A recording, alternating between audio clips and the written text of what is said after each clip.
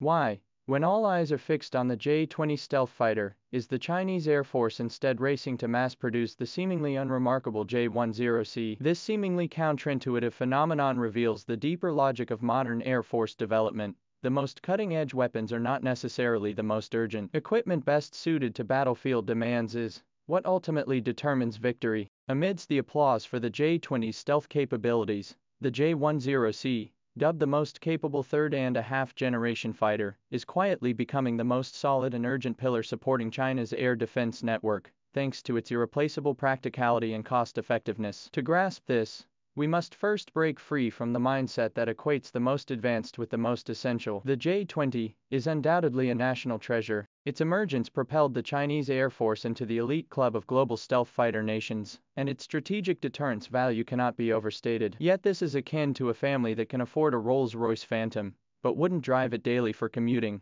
grocery shopping, or picking up children. The same principle applies to a modern Air Force pursuing cost-effectiveness and integrated operations. The J-20 faces two stark constraints. First, its staggering production cost and full life-cycle maintenance expenses. As China's fifth-generation fighter integrating the nation's most advanced aviation technologies, from costly stealth coatings and complex sensor fusion systems to the expenses incurred by its high-thrust engines, the J-20's unit price and maintenance requirements far exceed any third-generation or upgraded third-generation fighter. According to estimates by multiple experts based on publicly available data, the cost of a single J-20 could fund the purchase of at least two fully equipped J-10Cs. For a defense budget that must carefully balance expenditures on equipment procurement, personnel training, and technological R&D each year, replacing the entire existing fleet with J-20s in the short term would impose unbearable financial pressure. Second is the requirement for mission adaptability in a modern Air Force. A healthy Air Force equipment system requires a balanced mix of high-end and low-end capabilities. The J-20's design positioning makes it more akin to a surgical scalpel for the early stages of a campaign,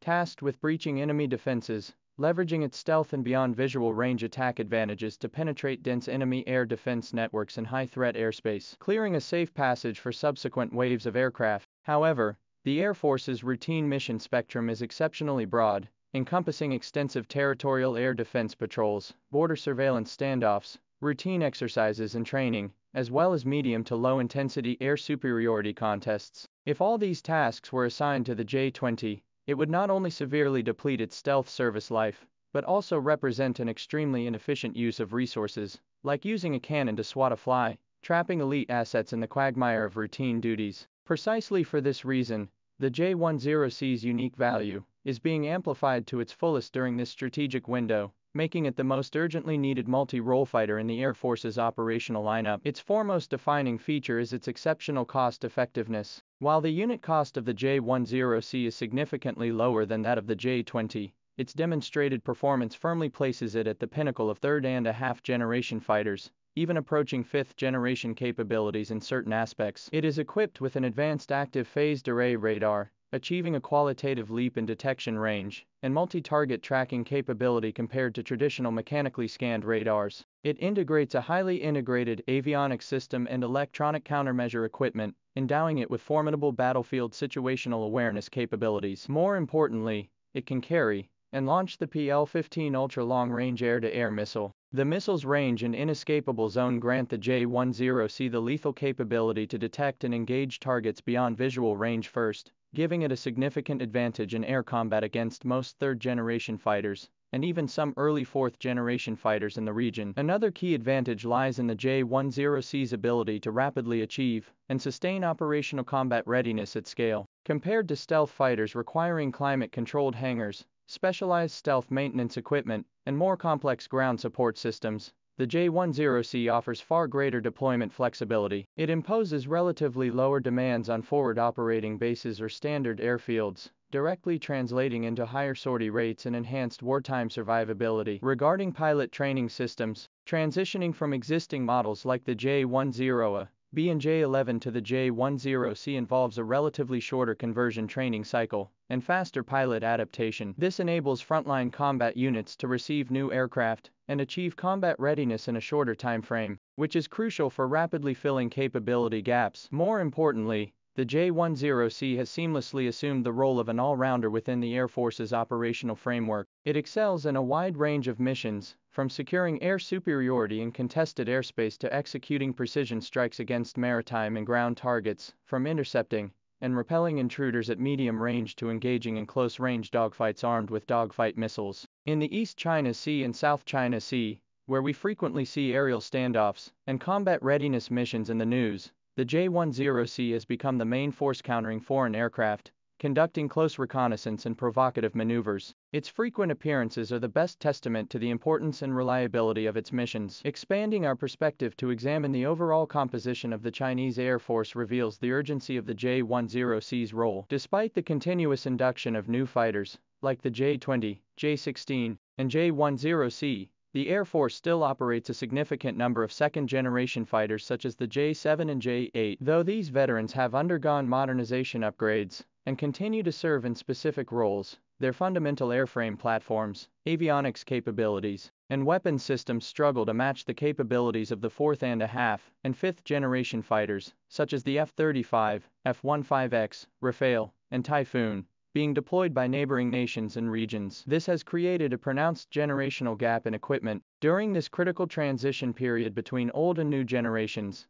the J-10C serves as the ideal bridge. It can be rapidly produced and delivered at a pace far exceeding that of older models, swiftly replacing these capability gaps. Moreover, it forms a classic high-low mix tactical system with heavy fighters, like the J-20 and J-16 to form a classic high-low mix tactical system. The J-20 would take the lead in neutralizing key threats at the front end, while the high-volume, cost-effective J-10C, in coordination with the J-16, would follow up to secure the battlefield, consolidate and expand gains, and execute subsequent diversified air superiority and strike missions. This combination is both economical and highly effective, representing the optimal solution proven by the world's leading air forces. The U.S. Air Force itself serves as the prime reference. Despite fielding 187 top-tier F-22 Raptor stealth fighters, it maintains a fleet exceeding 1,000 F-16 Fighting Falcons, and continues upgrading them. The core logic is ensuring sufficient numbers of high-performance fighters to cover a broad spectrum of global mission requirements within budget constraints. Looking ahead, the large-scale production and deployment of the J-10C signify far more than merely filling numbers on an organizational chart. It enables the Chinese Air Force to achieve a collective leap in the quality of its primary combat equipment within a short time frame. While many neighboring nations and regions still rely primarily on traditional third-generation fighters like the F-16 Block 50-52, MiG-29, and Mirage 2000, the organized, large-scale deployment of the J-10C, a fighter representing the pinnacle of third and a half generation capabilities, signifies that we have established a broad generational advantage on the technological front, forming formidable regional air superiority capabilities. Simultaneously, its deployment and efficient operation have created crucial conditions for the J-20 to be deployed where it matters most. This allows the valuable stealth fighter to focus on the most critical and lethal strike missions, while delegating routine, high-consumption air superiority and patrol duties to the more cost-effective J-10C. This clear division of tasks embodies the wisdom and essence of modern systemic warfare. In summary, the J-20 represents the Chinese Air Force's long sword and sturdy shield for the future, serving as a strategic deterrent force, while the J-10C is the key player in seizing the present, sustaining daily air defense pressure, and countering immediate threats. The J-10C is precisely such a silent and reliable guardian. It may lack the dazzling aura of the J-20, but it stands as the most practical, urgently needed, and indispensable cornerstone of combat capability that the Chinese Air Force must accelerate into production and service.